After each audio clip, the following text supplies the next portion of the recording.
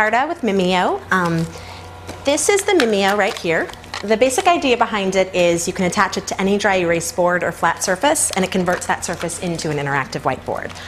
So you can just take a standard dry erase board, and it attaches with these plastic clips, and we just have this up with 3M poster strips. Once you attach it to the board, you're just going to do a quick calibration. With the Mimio, you can change your projector settings so that it's all the way up to a 4-foot by 8-foot board size that it'll be interactive with. Or you can have it make a very small interactive space too, depending on what surface size you're working with. But once you go through your basic calibration process, then your stylus here becomes ultimately your mouse. So anything you would normally do on your computer, you can now do, but from the front of the room. So this here's our Mimio notebook. This is the software that's your blank canvas for creating lessons, taking notes, things of that nature. And then you have your toolbar here, which is going to basically be your lifeline for any time you change, tools. So here you have your basics, such as the pen option if you want to take some notes. Then we have the highlight, which is just the transparent pen. If you want to go back and interact with the notes that you've already taken, you can select what you've done. Maybe you want to resize it, maybe you want to change the color, or maybe you want to even convert it into a text that you can now edit with your keyboard. So we have those kinds of options. If you ever make a mistake, we have an eraser, so you can erase any of your line items. Or we have a little trash can in the corner for deleting objects. We also have different shape options if you want to create graphic organizers and things of that nature. You can go through and very quickly create that. You can choose the border color as well as the inside color for any of these objects. You'll see me hitting this page a lot. That's your new page button. So that if you just want to go to a brand new clean copy, you can certainly do that. It hasn't gotten rid of your previous slides, it's just stacking them on top of each other. So you can go back and view all the slides in a row that you've been working on with our little slide view over here on the left. With the toolbar, if it gets in the way, you can always shrink it down by just double tapping on it. And then we have our gallery. The gallery is going to be where you have all of your content. This is going to be for images, for templates, multimedia, things like that.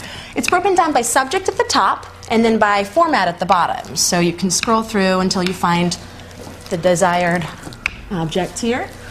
Now I could pick up my select arrow, move the states around, or maybe I want to pick up the pen and see if I can label all the states. When you get to the northeast, that gets a little bit trickier, so you can use your zoom in function. Oops, too close. So you can also zoom out equally. And then everything that's in the zoomed in function here, you can still actually interact with. So you can still be trying to label and things of that nature. We can also go to a full screen mode when you don't need the menu bars around, but you want it to be, a larger image for your students. And then we have different presentation tools you can use, such as the spotlight, if you just want to focus on one part of the presentation. We also have a reveal option, so maybe you don't want to give away the whole slide. You can certainly reveal it. Then we also have a record option. When you use your recorder, you're basically recording a little video clip of everything that you're working on. So maybe I want to bring up a little triangle and say a squared plus b squared equals c squared. You can pause, and now what you just did on the board has been recorded as a little video clip. So it's going to be an AVI file on a PC, and it's going to be an MP4 on a Mac. So you can go back and watch this. You can have audio added, and then you'll notice it just shows the actual window shot there, so you can make a nice, neat training video or lesson if it's a difficult concept and you want to make sure the students can go back and look at it as many times as they need to. You can play it on a loop. It's a pretty powerful tool there.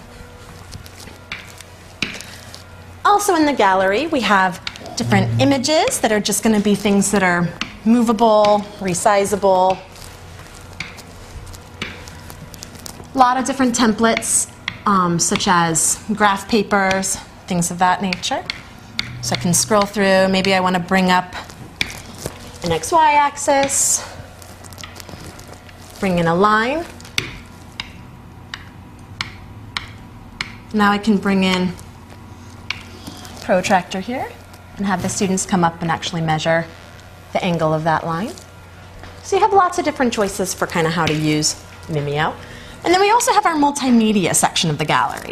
This is going to be anything that involves flash animation. So if you want to have dice, things of that nature. There's sound effects you can download. We have a graphing tool. Maybe you want to chart a sine curve and then change the variables. And then everyone's favorite, the musical keyboard.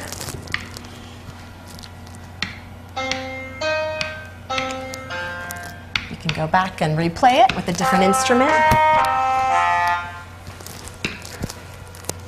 And then when you get done, and you have all these slides at the end of the day, you can save them in whatever format you want. So it'll save it as a .inc is the default, but you can save it as a PDF or a JPEG or any kind of image file like that listed here so that you can make sure that the students will have access to it even if they weren't there that day. You can also use Mimio with other softwares as well, or if you have a web page you want to go to or any other program, because at the end of the day the stylus is basically just your mouse. So if you want to hop online, maybe you want to bring up a text tool option here and do a quick little Google search for something. Maybe we want a picture of a dog. Anything I write in my writing pad here is going to convert to text and drop right on in to the text box.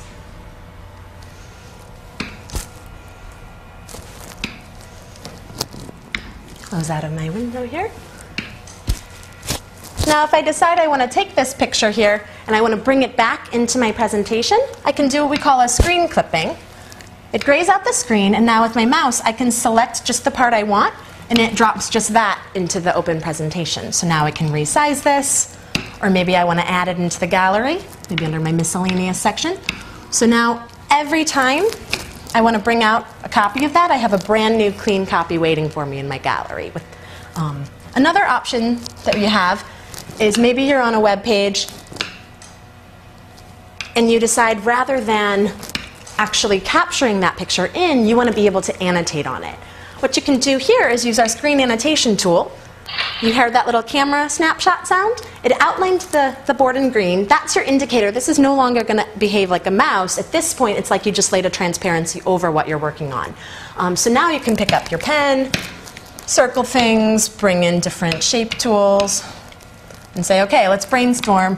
What are some possible names for this dog here? And you can have a little brainstorm session. When we're ready to go back to this being a normal web page again, we go right back into interactive mode. Those notes go away on the web page, but they were automatically saved with a date stamp and a time stamp in our gallery, so you can go back and access those later on if you need to. And there we go. We also have additional resources on our websites, mimio.com for training resources, and then mimioconnect.com for downloading additional galleries and lessons and things of that nature. So that is Mimio, to convert any dry erase board into an interactive whiteboard.